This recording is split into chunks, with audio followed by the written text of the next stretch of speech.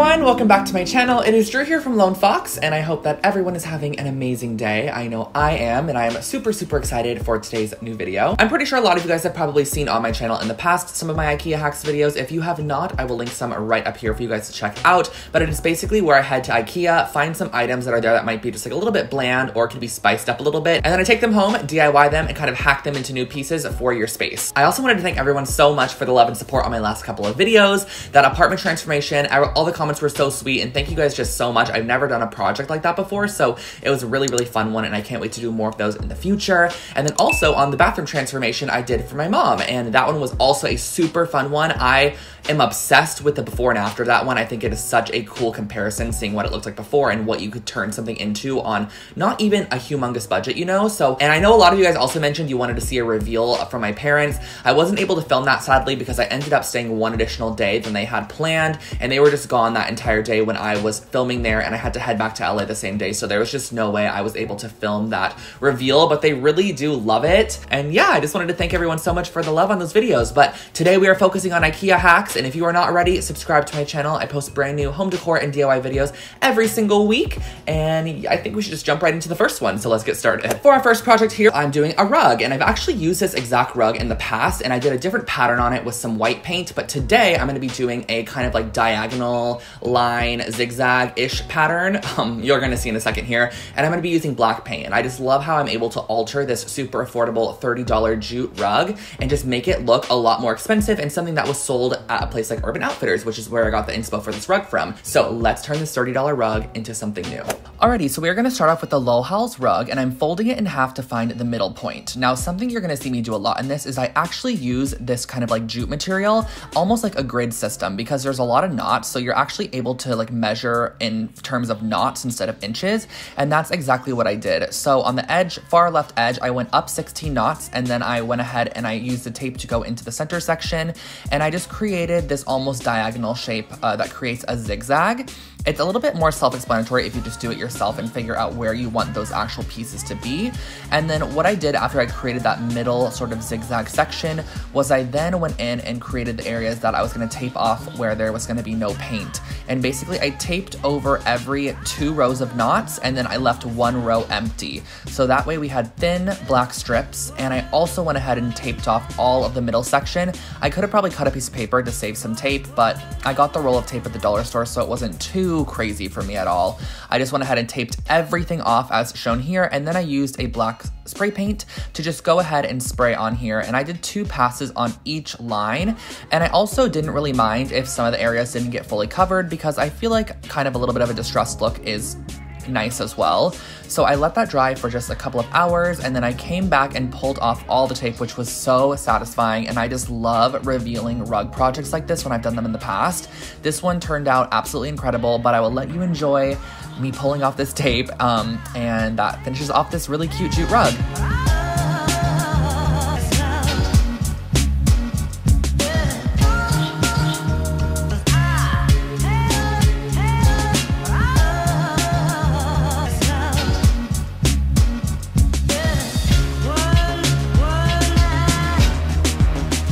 I have not done a throw pillow in a while here on the channel, and I used to do those all the time, and I've actually seen some comments asking why I haven't done them, because it was such a routine for me to throw a throw pillow. That was not intentional to throw a throw pillow into an Ikea Hacks video, but I wanted to do it today. So I picked up the Vigdis pillow cover, and it's like a linen light kind of creamy tone. I think it's such a pretty pillow cover, especially for $8, and we are going to be turning this into kind of like one of those very minimalistic line face artwork pieces that I've been doing lately on my channel. Okay, this pillow is super easy and simple, and it's gonna cost you almost nothing. So I found this really cute design on Pinterest. I will link the original below, and I wanted to recreate it on this pillow. So I grabbed a pencil and just kind of lightly sketched out the design that I wanted to do on here. And next what I did was I used some Fabri-Tac adhesive, and I kind of traced along small sections of my lines and worked in smaller sections, and used a nice thick kind of like charcoal gray yarn, and I glued it on top. This is not going to be the finishing like look of the piece, so there's going to be a little bit more stability in a second. I just went ahead and I glued this down, that way it held in place so we can work on the next part. So I went around and did this to the entire face, and as I was doing it, I kind of did realize that that I probably should have followed the same exact graphic look and done like the red cheeks or the pink cheeks with the red lips, because when you have all this gray in this face formation, it almost can look a little wonky, if that makes sense. So I grabbed a yarn in a similar color that was a lot thinner, and what I'm doing is from the back side of the pillow, I'm actually sewing up one side of the yarn that we glued down and then down the other side. And I'm just doing this about every single inch, and I'm not pulling it tight at all. This is just going to basically reinforce what we have glued down and make sure that nothing is gonna move around. So this pillow is gonna be a great high quality finish, if that makes sense.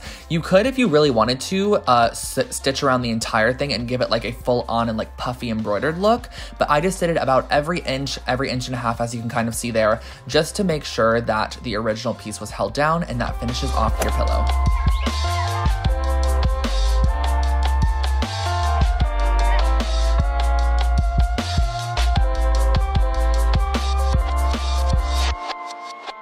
And our last project is the larger scale one, and this is using the John Axel shelf system from Ikea. This is just a super affordable $20 miniature little shelf, and we're just gonna be transforming this into something that looks a little bit more expensive than just the kind of plain basic white metal.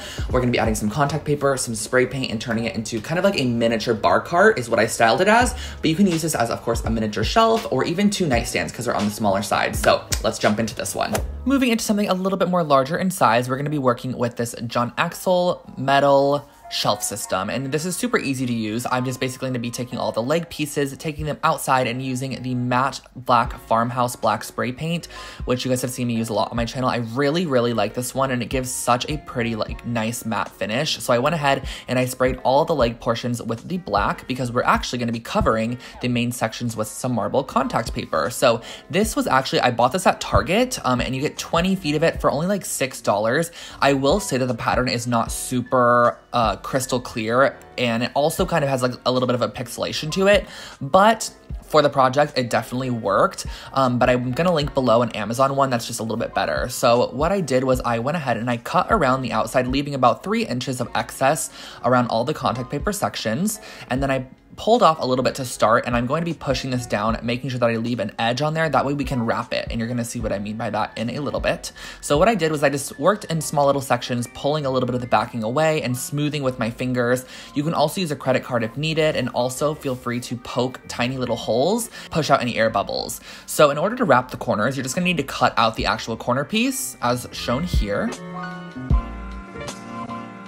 and then just flip it over and wrap it. So you're just gonna basically push up that edge and then wrap it all the way around to the underside. And it's pretty, I feel like, self-explanatory. As you can see here, I'm just wrapping it all the way around, making sure everything's nice and smooth and securing it on the underside.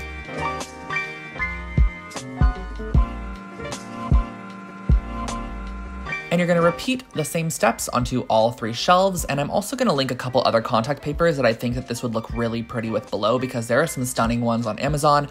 I'll make sure to link those for you guys. And then the last thing you have to do is just assemble it based off of your instructions. So just follow the instructions of the shelving system you're using. If you're following the same one, it's just easier than me kind of explaining it. I also had to hammer in the tops and bottoms to finish off this piece. And lastly, I sprayed a little bit of that matte farmhouse paint in a cup, and I just painted it on any areas that I felt like could use a little bit of a touch up, and that finished off our shelf.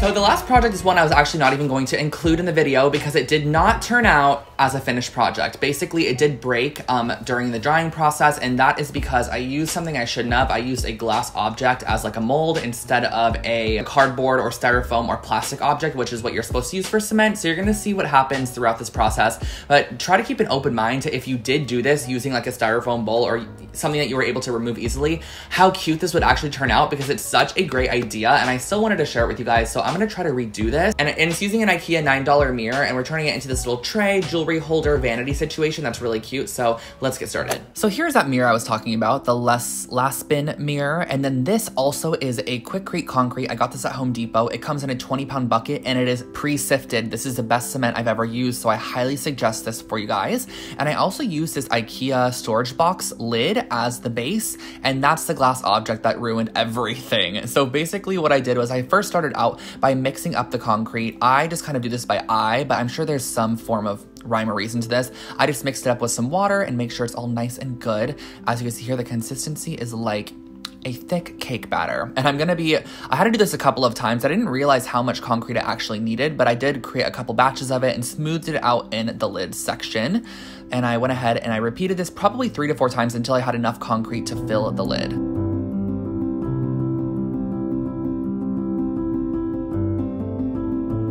Another tip that I think is super, super helpful when working with concrete is to tap it on your surface or drop it a couple times. This is going to remove air bubbles and also really flatten the top of the surface and make sure the cement is just very equally dispersed across what you're working with.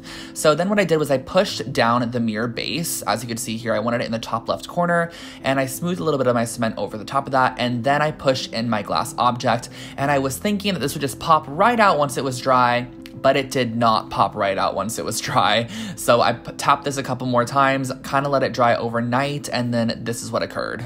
Okay guys, so here is the project that did not turn out as I wanted it to. I know exactly what I should have done to make it turn out perfectly, but I definitely should have not used this glass. I really thought that it would just honestly come right off the concrete because it's a very slippery surface, but I should have found something that was a little bit maybe more plasticky or something that I could bend and really break out of the concrete, because with me trying to then pull this out, I cracked it in so many different places, then tried to cover up the cracks with concrete, and the concrete is not the same color anymore, and it wouldn't even come out. So basically I should have just used something to create the little jewelry dish that was maybe made of paper or like a styrofoam bowl or something that you can push down in there and easily remove. Then this would have turned out great, because look at these sides. Like, the sides look so perfect, everything else is great, but it did crack where it shouldn't have. And then this turned out really cute too. Overall, I think I'm gonna try to maybe make this project again and then share it with you guys over on Instagram, but I wanted to give you an update on how this one turned out. Alrighty, so that was my IKEA hacks video for you guys today. I hope that you enjoyed this one, and definitely give it a thumbs up if you did. And if you are not already, make sure to follow me over on Instagram at Lone Fox Home, because I post new content there every single day and kind of more behind the scenes type stuff on the actual stories. I do polls for you guys. It's a lot of fun over there, so definitely follow along over there. But I hope today's video gave you maybe a little bit of creative energy. Head over to IKEA, make some similar items. But yeah, thank you guys so much for watching, and I hope you have an amazing Sunday, or the amazing start to your week if you're watching this on Monday or Tuesday or even Wednesday. And I will catch you guys all in my next video. I don't want to leave, but I got to, so I'll catch you in the next one. Bye guys.